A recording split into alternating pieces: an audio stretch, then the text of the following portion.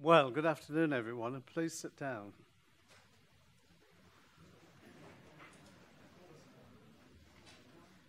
Alan Noble, Executive Director and Distinguished Service Professor, Dr. Emil Bollengater, Carnegie Mellon faculty and staff, students and graduates, families and friends. I'm Colin Underwood, the Director of Programs at Carnegie Mellon University, Australia, and on behalf of the university, I'd like to welcome you all to the graduation ceremony, which marks the achievement of our soon-to-be graduates. We acknowledge the endless hours and effort invested by these students in order to undertake their master's program, perform to their best ability, and achieve outstanding results. Before commencing, we'd like to acknowledge that the land that we meet on today is the traditional land of the Kaurna people, and we respect their spiritual relationship with the country.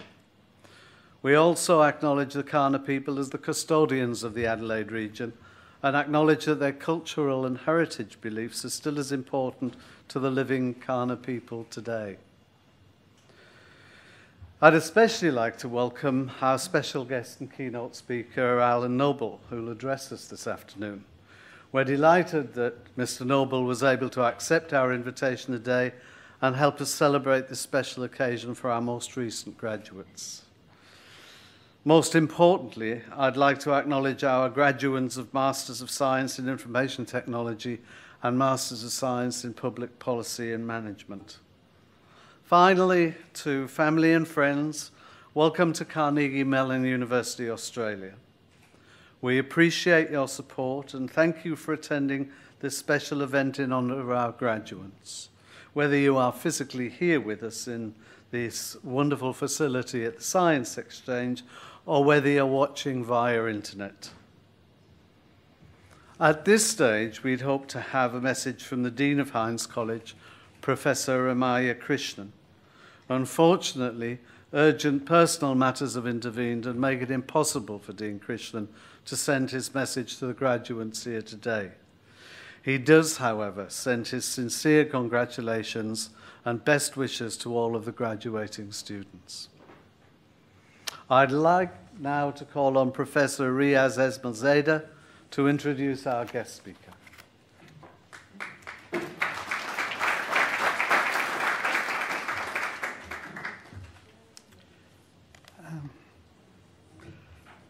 It's my pleasure to introduce Mr. Alan Noble, the Engineering Director for Google Australia and New Zealand.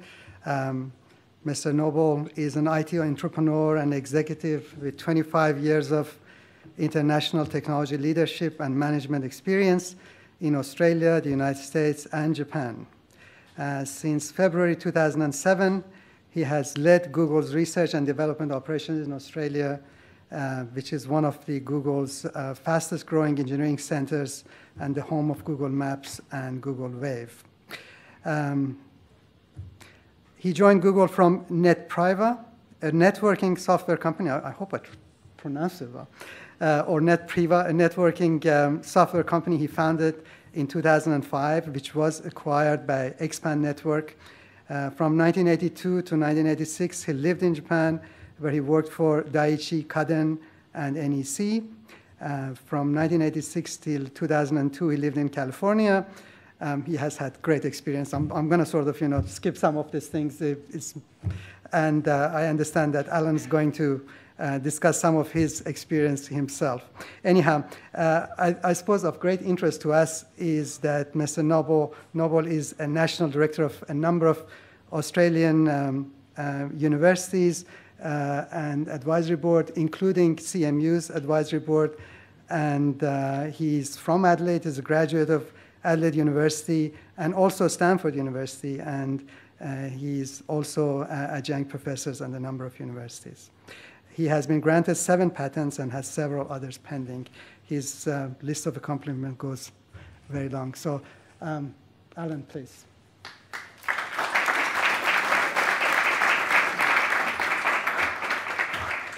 Thank you. I'm very honored to be here today.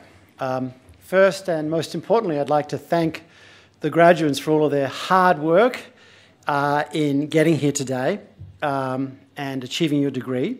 And of course, I'd also like to thank their families and partners for the support that also made that possible. Today, I'm going to talk about just 3 things that I consider to be important in having a successful career and indeed a successful life. I learned in media training over the years that you need to limit your messages to just 3 things, and then you need to say it three different ways to get just one important overarching message across. So, of the 3 things, the first one sounds kind of obvious. It's almost a little bit trite, but it's so important. And that is, do what you love. Now, to be clear, I'm not talking about taking your favorite hobby and turning that into your work. But what I am saying is you should follow your heart and you should have a passion for what you do. And you should really strive to find work that you love doing. Now, work that you love is still work. It doesn't suddenly or magically become, fun and games. Not usually, anyway. Some people get lucky; they become professional surfers, and they love what they do. But that's a minority. For those with policy degrees and IT degrees, it doesn't quite work that way. However, you can still choose to find things that really, really excite you, things that you love. And if you care deeply about the things you work on, you're going to be more successful in the long term. And let's face it, work is going to occupy a big chunk of your lives, whether you like it or not. So it's really important to find things that you love and focus on that. Doing what you love also means allowing yourself, giving yourself the opportunity to follow your own curiosity and see where that would take you. And sometimes, the best ideas come from just exploring things that interest you and excite you. Doing what you love also means sometimes, not always, sometimes ignoring the advice of people around you. Because people around you don't always get it. And let's face it, they, as in others, are not you. And only you really, really can decide what is right for you. So I'm not saying always ignore people around you, because that's not a very good strategy either. But sometimes you need to be a little bit stubborn about your ideas and your passion, and let your internal compass be the guide, not what other people are saying. I'll give you an example. So I studied electrical engineering as an undergraduate, but I also loved the Japanese language. I'd studied Japanese all through high school. When I came to Adelaide University and I signed up for my electrical engineering, they had a very, very draconian curriculum. There were no options. You have to do this, this, this, and this, and there's no choice. I don't know if it's still like that. I hope not.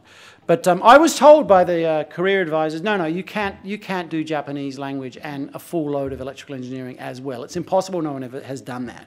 It said, well, you know what? I'm going to anyway. So for the next 3 years, I did a full electrical engineering workload, and I also studied Japanese on the side. So I completely ignored the advice. And I did very well because I worked hard. But the point there is sometimes you have to ignore the advice of even well-meaning people because you have to do what you love. When I graduated a few years later, I was still interested in Japan. And so even though I had studied electrical engineering, it was my love of the Japanese language that actually took me to Japan. And so I needed to find a job. And the only job I could find was as a programmer. So I was a software developer. I was an electrical engineer. I'd taken one programming class in 4 years, and that was Fortran. So I was not a software engineer or a programmer, but that's the work I could find, and that's what I did. And I did everything from writing, pinball software, pachinko software, to COBOL business application, whatever I could do. But eventually I ended up working for a translation company, and I was translating from Japanese into English. And from there, just that, I guess, luck, just following what I wanted to do, following things I was interested in.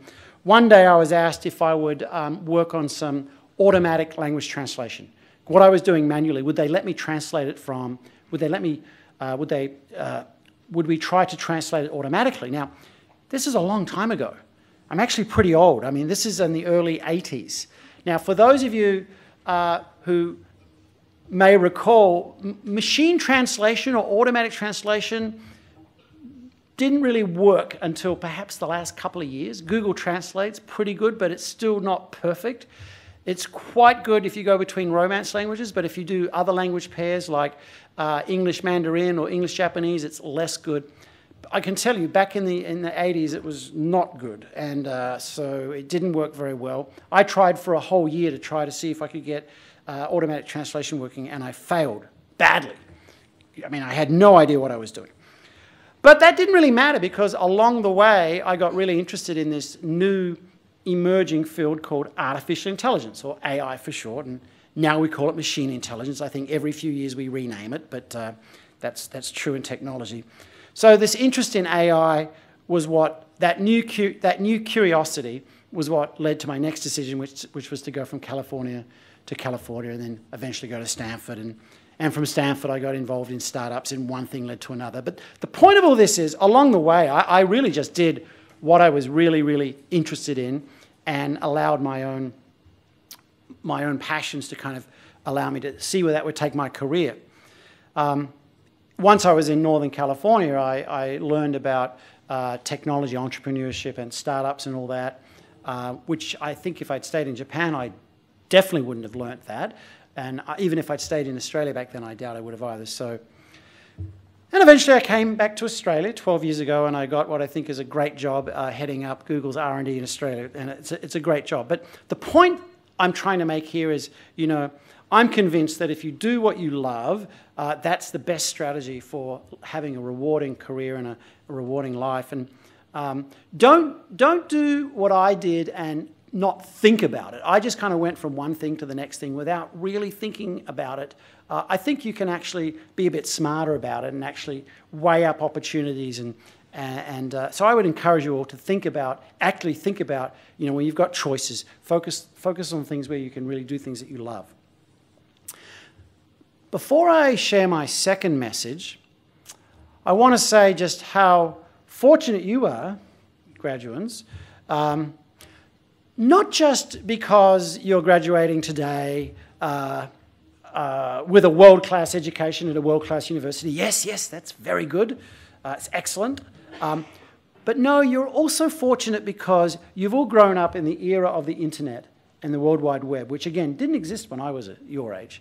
Well, the internet was a military research network in the US. It hadn't yet become a public phenomenon that it is today.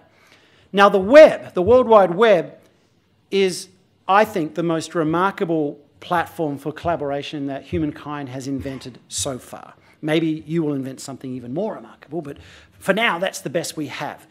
I think the web's also undergone a big change. As in the early days, it was really about just pushing out information or broadcasting information. Today, with the advent of social media, it's much more about connecting and collaborating. And the cool thing about that is the web enables communities of interest, of like-minded individuals, to rapidly form groups and communities to share information and to tackle problems. And you can be collaborating across time zones, across the planet so easily. We can now express ourselves in ways we couldn't do in the past, and we can tackle problems that we couldn't do in the past. What I'm saying is the web has really, finally, for once and for all, vanquished what we say in Australia often is the tyranny of distance. It means also that we no longer have to start small and locally. You know, before, if you wanted to do something and you had a mission, you need to find people around you locally and build from that. Today, you can attract people around the planet. So you can start big and you can start globally. You can bypass the small local phase and think big and globally.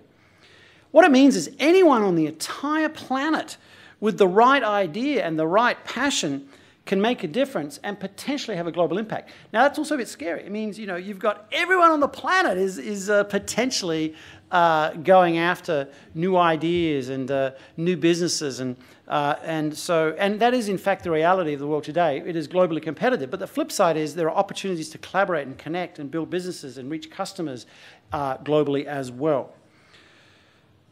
The biggest problems that we face, the biggest problems that our planet faces, frankly, will not be solved by my generation or your parents' generation. They're going to be solved by your generation. And I sincerely hope that some of you actually graduating today solve some of these big problems that we face. So go out there and tackle big problems, big problems. Think big, think global, and make a difference. The third thing, and this may sound a little strange, but I want to encourage you to be impatient. Now, I don't mean impatient in the angry, irritable sense. No, no, no. What I mean in the sense of being restless, in the sense of not accepting the status quo, not accepting the way things are done today. You often hear patience is a virtue, and some philosopher or someone famous once said that, I'm sure, but I can tell you now, patience is not a virtue shared by people who go out and change the world, such as successful entrepreneurs. They're not patient people. They're people that want to do things and do things quickly. It's never been enough to merely think up great ideas. We have ideas all the time. You know, you probably had an idea coming here this morning, or several ideas. But you have to take those ideas and translate those ideas into action. And to do that, you have to have a sense of urgency about taking these ideas and transforming them. Now, a lot of people you meet as you go through your life will tell you what can't be done. In fact, the common reaction when you've got a new idea is, oh, that's no good for this reason, or that's never going to scale, or that'll never... A lot of people will tell you what can't be done. In fact, in my experience, most people will tell you what cannot be done.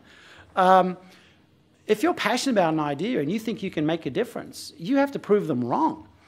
And that requires being impatient. That requires don't go with the flow, don't accept the accepted, and certainly don't tolerate intolerance.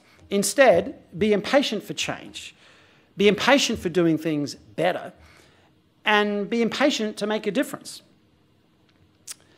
So there's a famous motivational speaker called Dale Carnegie, who is actually no relation to Andrew Carnegie, but still a famous Carnegie. And he said, or is quoted as saying, "The greatest tragedy I know of is that so many young people never discover what they really want to do.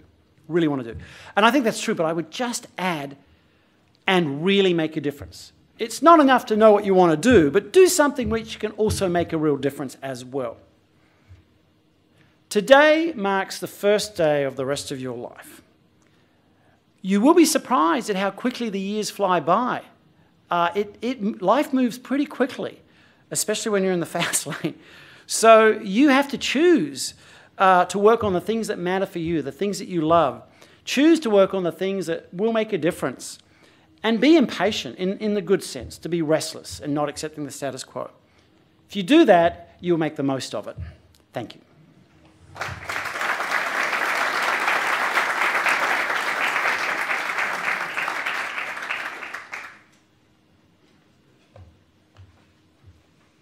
Well, thank you, Alan, for those, three particular points that I think will give them enough space to go away and think about tonight while they're celebrating.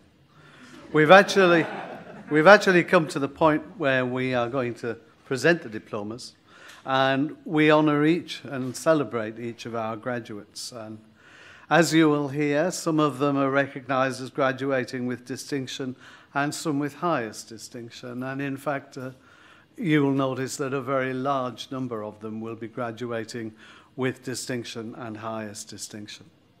And I'd like now to present the graduates to Carnegie Mellon University Executive Director, Professor Emil Bollengater.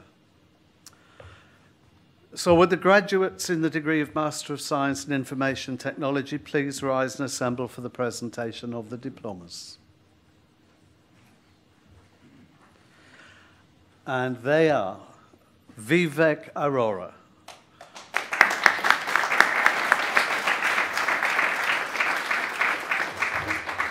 and Vivek graduates with distinction.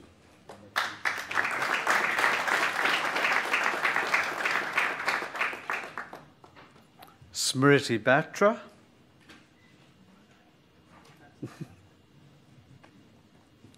and Smriti graduates with the highest distinction.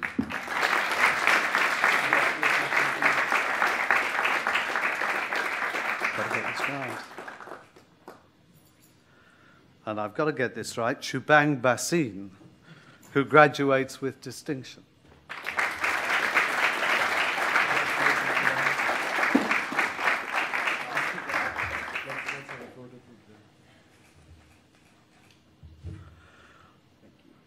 Huan Min Dang, who is not present here today and graduates in absentia. Nakul Gandatora, who graduates with highest distinction.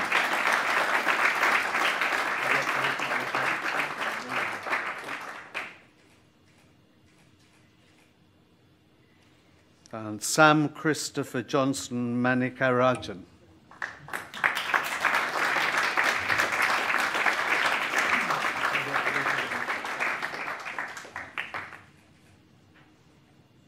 Celine Maria Cecilia Patag, who graduates with highest distinction.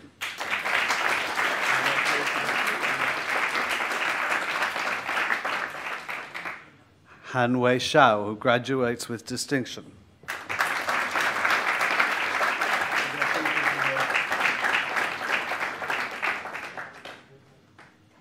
And Richard Chu, who graduates with the highest distinction.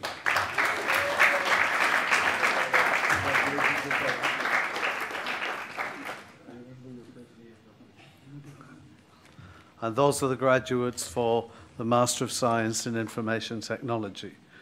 You can now place your tassel on the other side to show that you've graduated. Ladies and gentlemen, could you join us in congratulating the graduates?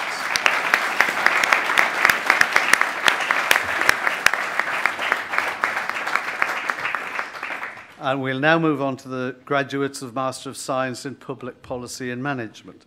Could you please rise to be presented with your diplomas? And they are David Cripps,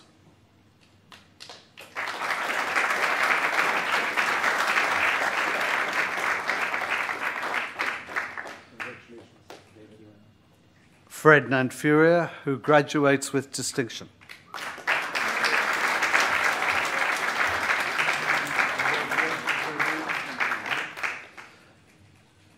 Nicola Kirku.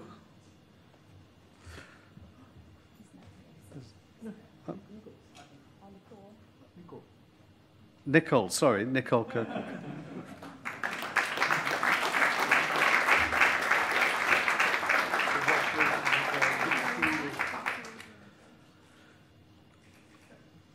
Qingha Liu, who graduates in absentia. Leandro Javier Lopez Digon, who graduates with distinction.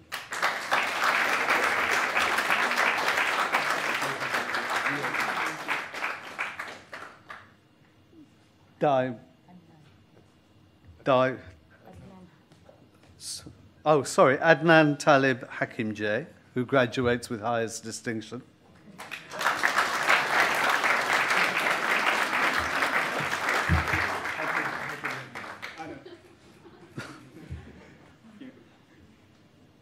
Dai Wu, who graduates with highest distinction.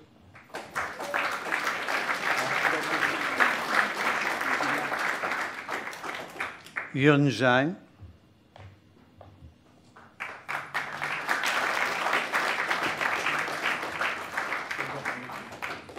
T. Kim Tuan Doan.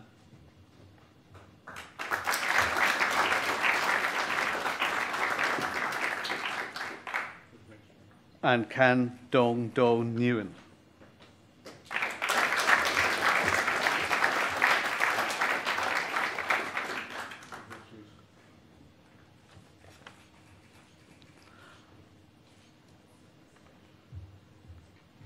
And would you like to join us in congratulating all of the graduates?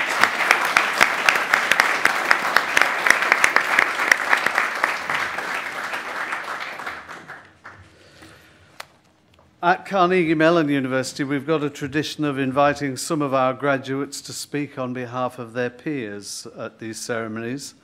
And today we have two graduates who will do that. The first is Smriti Batra, who comes from India. She holds a bachelor's degree in technology. She worked with Accenture in India for 2 years until she resigned to join CMU-A to study for the degree of Master of Science in Information Technology. At CMU, Smriti has been an active part of the Student Social Committee and Student Representative Committee. She represented CMU at the Enactus National Conference in Brisbane in 2014. And she's also been a teaching assistant on several courses during her time here. She looks forward to her new career and will be leaving CMU-A to join PricewaterhouseCoopers in Sydney. Smriti.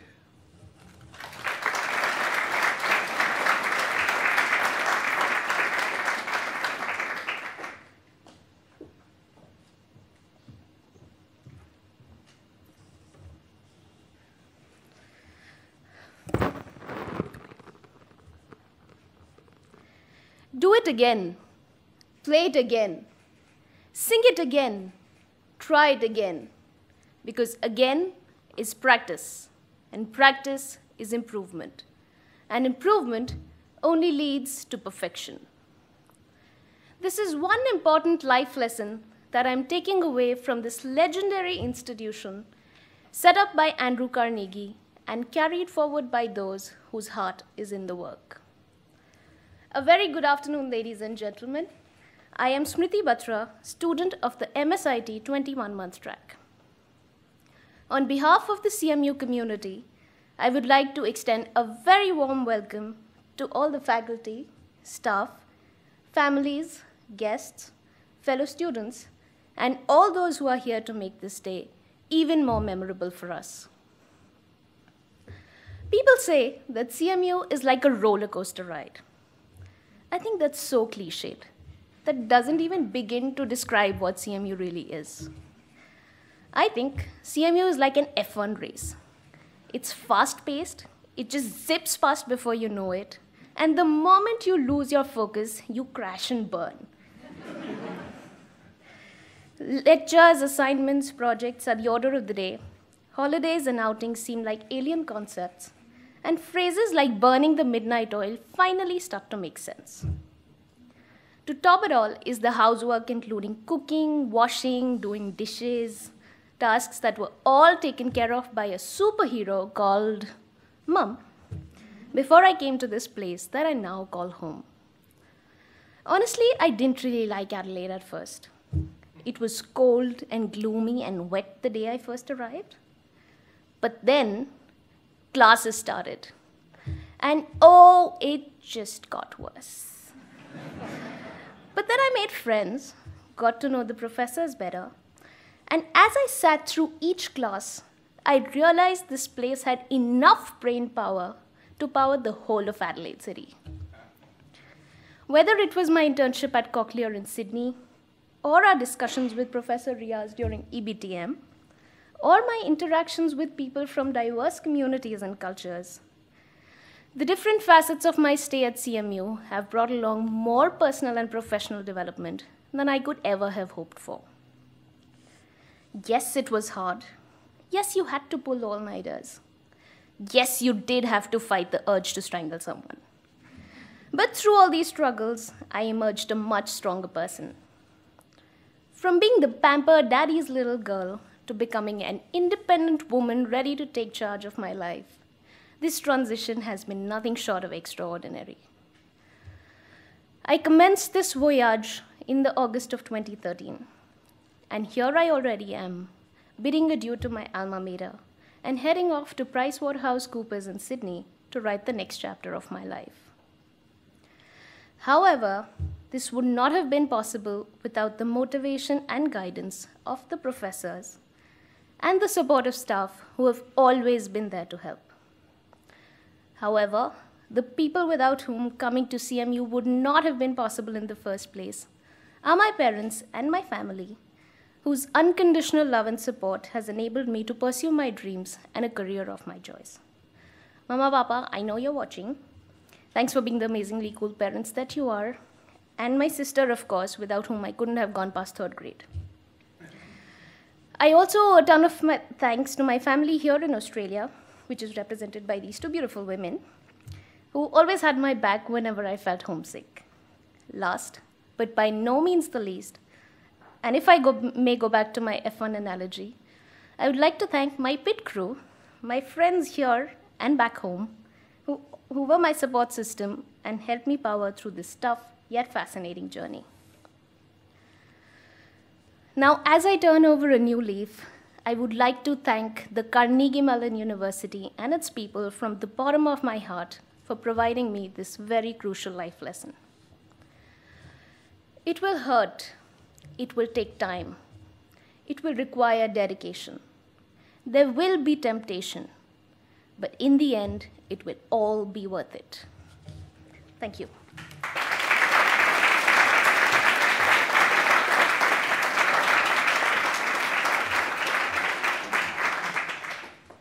And our second student speaker this afternoon is Ferdinand Furia. Ferdinand is an Australian award student who comes from Dar es Salaam in Tanzania, where he used to work as a liquidation manager with a government agency until he resigned in August 2013 to join Carnegie Mellon University in Adelaide to study for the degree of Master of Science in Public Policy and Management. He's got a Bachelor of Arts in Accounting and Financial Management from the University of Sunderland. And as well as studying there and here, he has 3 professional certifications. He's a certified public accountant. He's a certified information systems auditor. And on the 19th of March 2015, just to fill in his time, he acquired a product management professional certification. And when he returns to Tanzania, he looks forward to working in the consultancy service industry. Fred.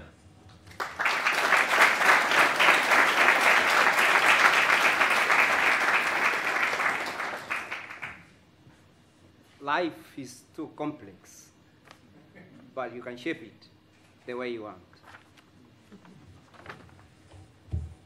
I stand before you today, not by chance.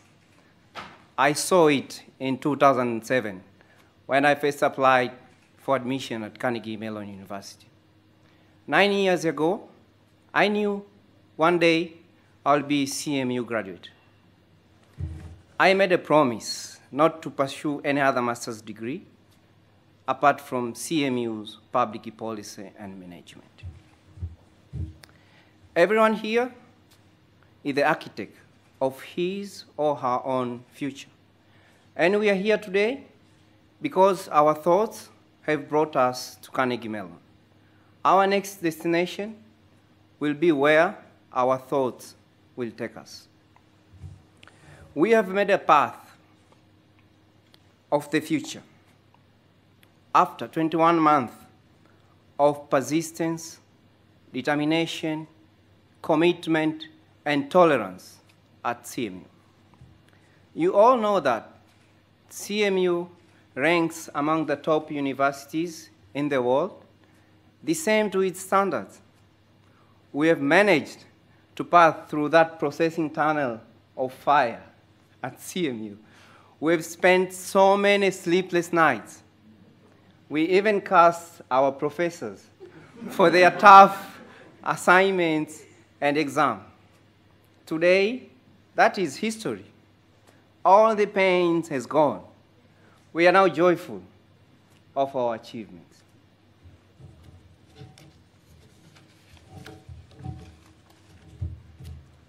We should remember that if you don't climb the mountain, you cannot see the plain. CMU, the mountain. And to climb to the top, we have to endure all the pains. Now we are at the top. We can see the plain.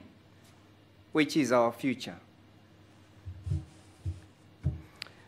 Personally, I appreciated every moment at CMU and took from it everything that I was possibly able to take. I am pretty sure that I'll never be able to experience these moments again. I hope it is the same to all of you here today. We all know that in the middle of difficulty lies opportunity. We have learned how to seize opportunity at CMU. The 26th President of US, Theodore Roosevelt, said, "Do what you can with what you have where you are." The only thing that will stop you from achieving your dreams, it's you. So for those of us who are looking for employment opportunity, we should remember the wise words from Professor Tike. He always say, think what you can do for your employers that others cannot do. Thank you, Tike.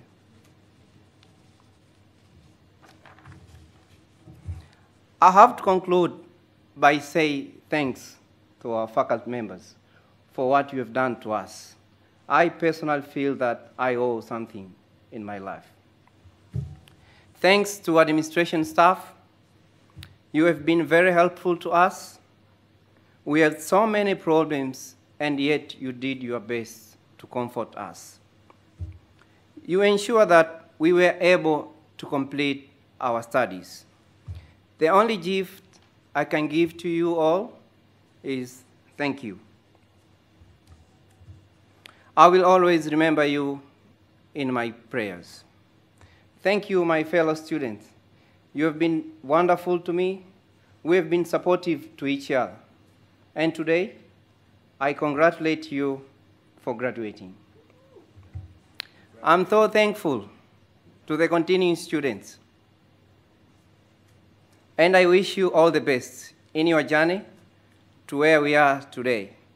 So let's keep in touch, let's be positive, and maintain our contacts, because that's the most valuable asset CMU has added to us. Thank you, CMU, my alma mater. Remember, we are the architects of our future.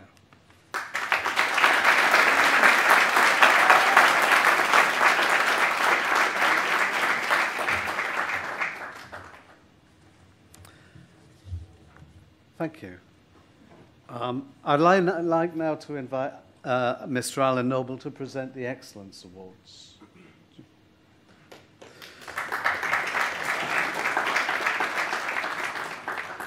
The awards go to individuals who've not only shown exceptional dedication and hard work in their studies, but who've also gone above and beyond what was required of them. We have 2 Excellence Awards to be awarded today, and the first one goes to Daiwu, who graduated with the highest distinction of 4.07.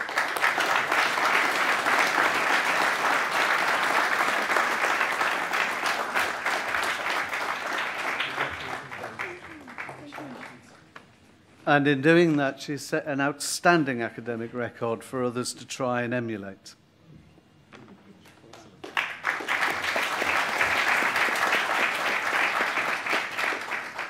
The second Excellence Award goes to Smriti Batra,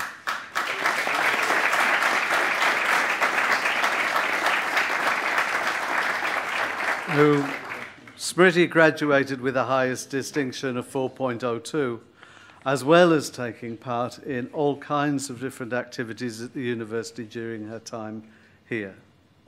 Thank you. Thank you, Alan. And there's one final main item left in the programme for today.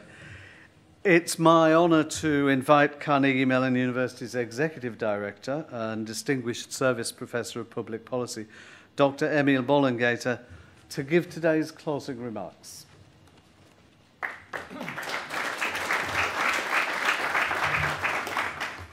Thank you very much, Colin.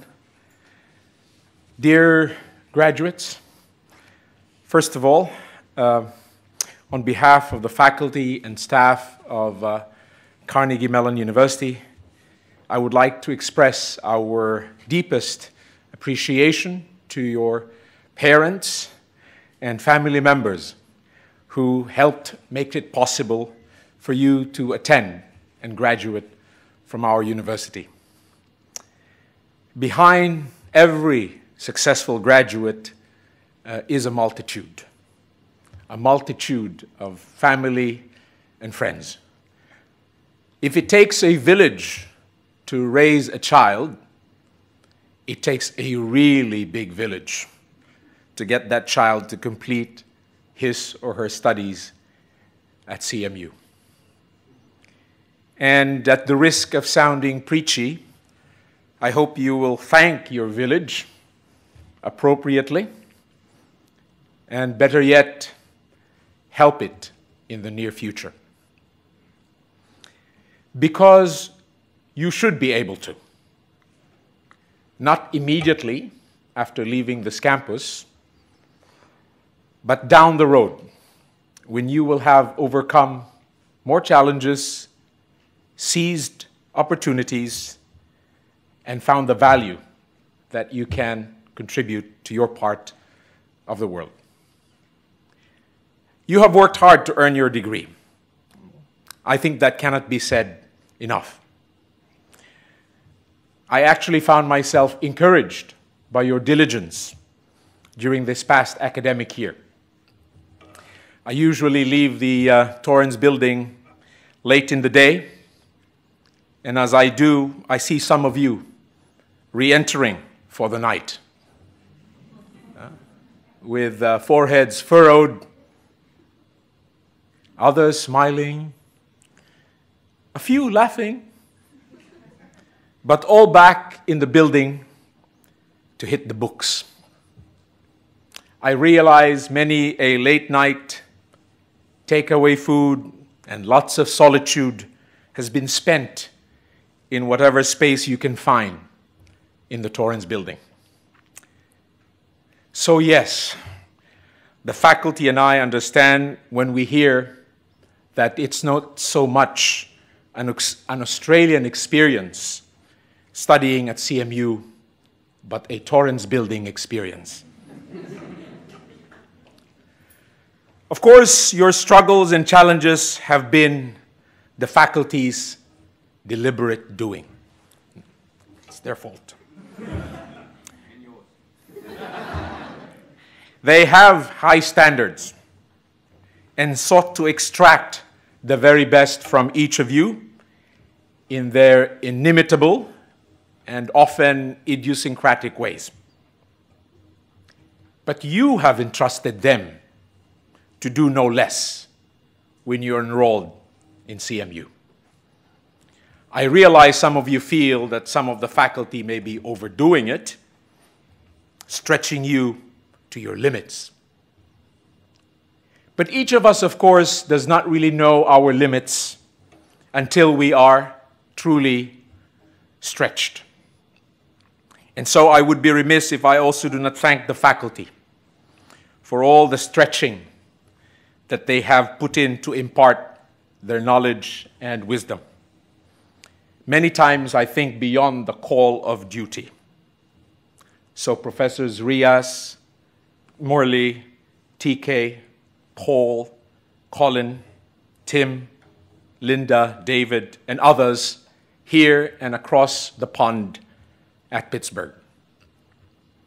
I would also like to thank the staff at CMU in Adelaide as well as in Pittsburgh for their frontline and behind-the-scenes tireless, if not thankless, work. The directors and staff are no less passionate about your education than the faculty. They are an indispensable part of the crew, of the pit crew, that, to use Smriti's very good analogy, that is CMU, ensuring you will be race ready in the lead up to this moment.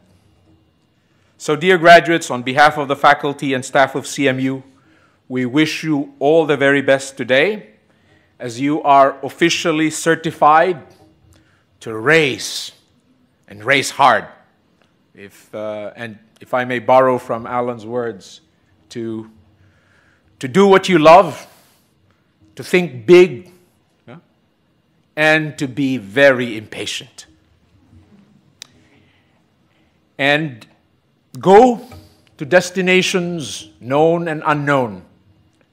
Chart your way. Be the architect of your journey. And wherever that may be, we hope that they will be journeys to places that allow you to further stretch. But don't forget about your village.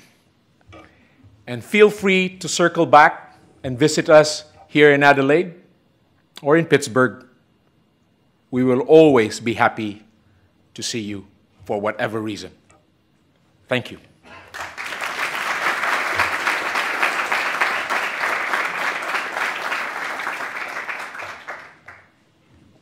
Thanks very much, Emil. We've nearly come to the end of our ceremony today, but before we do, I'd like to take the opportunity to present a small token of our thanks to our special guest, Alan Noble, and I'd like Emil to give that on the university's behalf.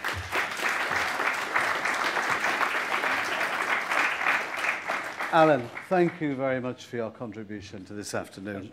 It's most appreciated.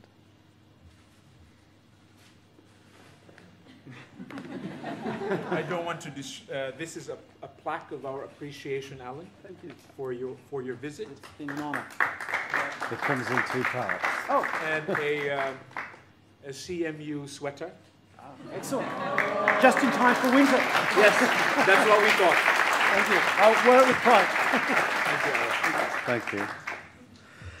We've now reached the conclusion of the graduation ceremony. I'd like to thank again all of you for joining in and in this celebration. I'd like to thank Alan again for sharing his ideas on a significant occasion with us.